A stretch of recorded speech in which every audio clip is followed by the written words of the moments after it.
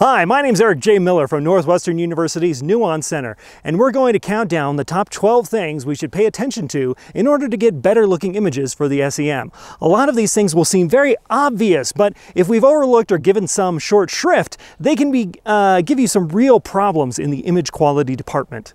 Number 12, good sample prep or handling. Well, of course you need good sample prep. If your sample is not prepared properly, you're not going to be able to get the information out of it that you need. If your sample is not polished well enough, etched correctly, dehydrated correctly, or coated properly to go into the microscope, you're not going to get good quality data out of your sample. The other part of this is clean and proper handling of the sample. If you're touching the surface of the sample with your bare hands and you expect to get some really pretty pictures inside the electron microscope with that sample now, you are dreaming. If you can visually see the material your fingers deposited when you touch the sample, I guarantee it's visible in the microscope and will be covering up structures you wanted to see.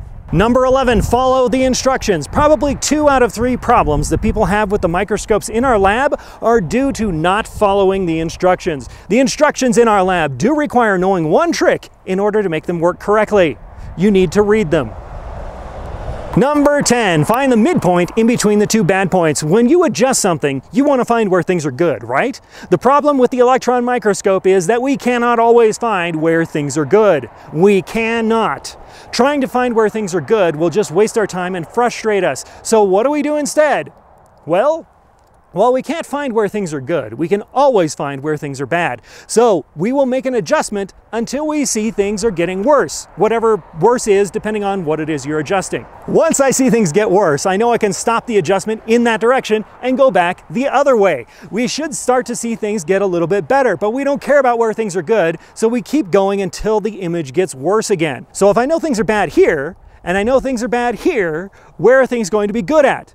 Of course, right in the middle. So, with every adjustment and every alignment you make in the SEM, you do this. Find the midpoint in between the 2 bad points. It will make your life so much easier. Number 9, align the aperture. Well, of course you need to align the aperture, right? Right? The objective aperture is hugely important. If it's out of alignment, it will decrease your resolution, it will decrease your current, and it will make your image look bad in a very weird, indistinct way that I can't really describe. If this is off, your images will have problems. Number 8, use the right detector for the job. Not all electron microscopes are equipped with multiple detectors. All of ours are. Sometimes a through-the-lens detector is not going to tell you what's going on with the topography of your sample, while an in-chamber detector will.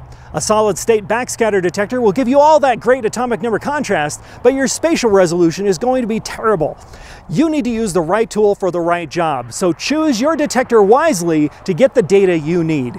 Number 7, use the right scan speed. If your sample is charging, your slow scan image is going to have issues. Do not be afraid to try a faster scan or an averaged or frame integrated image. You need to be able to adapt your approach to the sample based on what your sample is doing inside the microscope. Number 6, use the right accelerating voltage. The accelerating voltage is highly dependent on your sample and what it is you're going to do with your sample inside the microscope. Sometimes higher voltage is good, sometimes it's not. The higher the voltage, the better the resolution. But, and there's always a big but, the further the beam will penetrate into the surface of your sample. Under some circumstances, increasing the voltage will give you better resolution. Like with a microscope with a tungsten filament, for example. But as you increase the voltage, at some point your sample will say it's had enough, and you'll stop getting most of your signal from the surface of the sample and start getting most of the signal from beneath the surface of the sample. This will cause your surface features to start to disappear as you're imaging below the surface of the sample. So this is all dependent on your sample and what sort of information you need to get out of it. Be flexible enough to change the voltage based on your sample and your needs.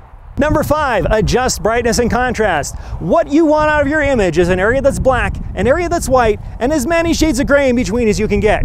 We don't want areas in the image that are undersaturated black or oversaturated white. If that's happening, we're losing information. The better we adjust the brightness and contrast now, before we take the image, the less we'll have to do later to make it look good. Number 4, focus. I mean, this seems obvious, right? If your image is out of focus, it's useless, right? I mean, focus. What is there to explain about focus? Number 3, Stigmators. So what could be more important than focus? The stigmators. You use them to correct the astigmatism present in the beam, mostly caused by aberrations in the electromagnetic lenses. They make your beam elliptical, so you use the stigmators to make the beam round again. The stigmators are the single most important thing you're going to adjust when you're taking an image, and they are more important than focus. Which doesn't make any sense, but it's true. Number 2, stigmators. If you didn't get the hint the first time that the stigmators are super important, here's an example. This is an image with the stigmators properly adjusted. Now here's the same image before the stigmators were adjusted. The focus is the same, the alignments are all the same between these two images. The only difference is the stigmators. Do not ignore the stigmators. Number 1, stigmators! Seriously, if you don't adjust the stigmators correctly or at all, your image will look terrible. This is not a guess on my part. I know this for a fact. Adjust the stigmators. So to sum up, there is what your microscope is capable of, and then there's what your sample is capable of. With a nice microscope, most of the time we have to settle for what the sample can do.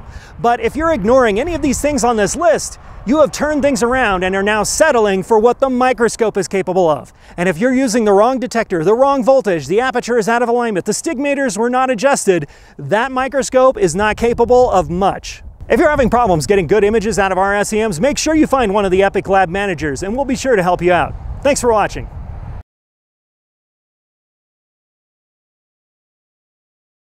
Motorcycles. Yeah, motorcycles.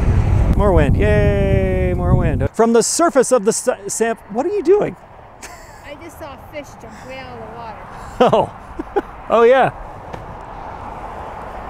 Okay. With a nice microscope, most of the time, holy cow, we should see things.